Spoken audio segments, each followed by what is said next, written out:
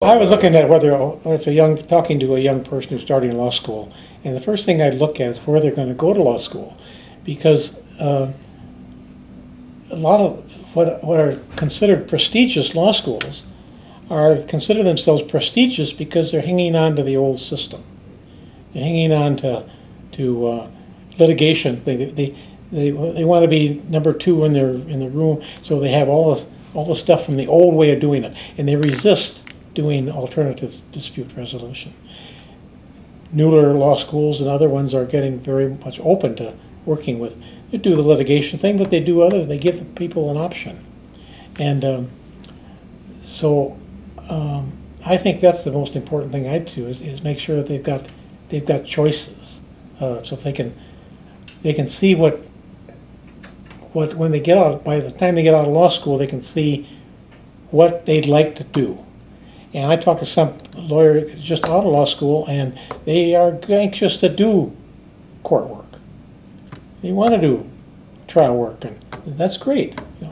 But sometimes because that's what's been drilled into them. I did a training in Atlanta, working with Nora and Bushfield and some of the others down there, and at the training, one of the professors from the law school, the clinical professor, or the moot court kind of person, was there with 6 of his students. And as a result of them sitting in at the collaborative law, the students said, "We don't want to do a litigation case. We want to do a collaborative case." So they ended up doing one of each. But the lawyer the professor sort of set himself up by taking him to that course, because he kind of got his own program blown out of the water there a little bit. But it shows that people want to have a broad experience and try it out. We came very close here with one of our law schools of being able to get their clinical program to be the law students would be the collaborative lawyers. The college had a psychology department, so they could be the coaches, and they had economics department, so someone there could be the financial person, and they had something to do with the children, so you could set up the whole team on a clinical basis. And the person at the law school who was very much instrumental in having that happen got moved, and the people that wanted didn't have the commitment to doing it, and so it ended up doing immigration law instead of family law, something like that. So, but the potential there for having a clinical program in some college where the whole team approach could be so exciting for those students to learn how to work with a team around a knotty problem. I don't have the foggiest idea what's going to happen in the future, and I don't spend any time thinking about it.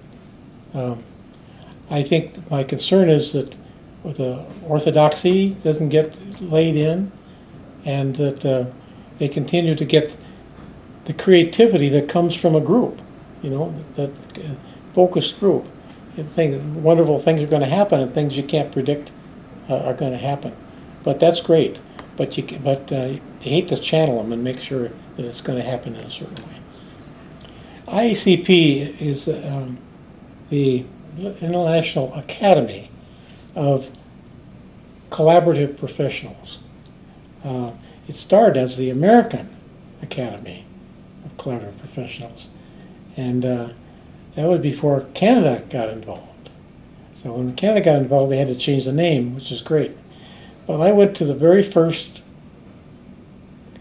IACP, or AACP meeting in a little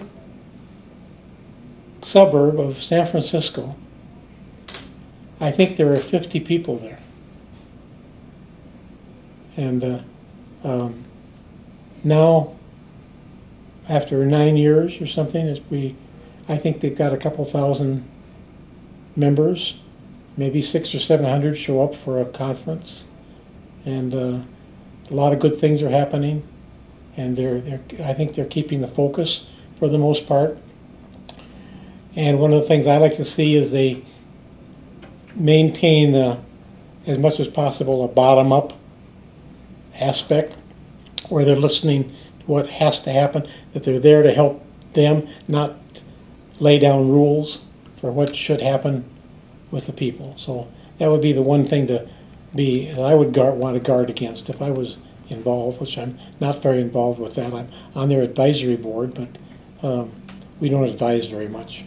I alluded to this earlier, but one of the things I really want to emphasize is we call it the paradigm shift.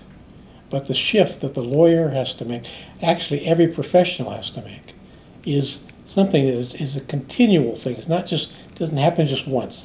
We're trained in our professions to be a certain way that is the old way. And now we're taking on a new way. We've got to let go of the old ways. And some of them are deeply ingrained. So we have to keep the focus on letting go, letting go, letting go. And the ego is a big part of that. The ego is a big part of that. One thing I should also maybe throw in is the idea of the aspect of, well, it shouldn't be overplayed because a lot of people don't like it. There's a spiritual aspect to what we do because we're bringing our deeper selves to this practice. And we're asking our clients and other people to rise up to to get into their deeper selves. So things we can do to keep people focused on the importance of spiritual aspects. Appendix I of our book, has a little summary of a spiritual approach that I talk about some and that has been meaningful to me through the years. And there are things that I think about that we haven't done. What if we, as he sat down to a four-way conference, we held hands? What if we just closed our eyes and got centered? Something that reminds people of, because they come in all reared up in their heads, and things that remind them to get centered in. And the lawyers can help do that, the other professionals. Part of our job is to keep the space as clean as possible. But things like that might happen through the line where it becomes more of a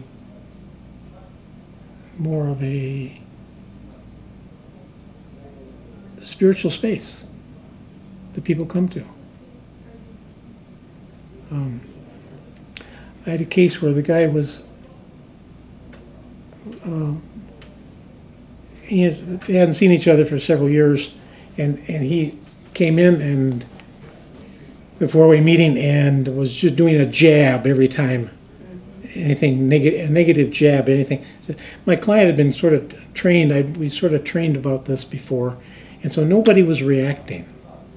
He kept doing it, and nobody was reacting. And it wasn't set up that nobody reacted, just nobody reacted. So at the first break, I was there sitting in there still with my client. He came in and said, "I want to apologize for my behavior." He said, "I can see that it wasn't appropriate." And so it's sort of like that it's not an appropriate place for this kind of thing. And we need to honor that more and create it more.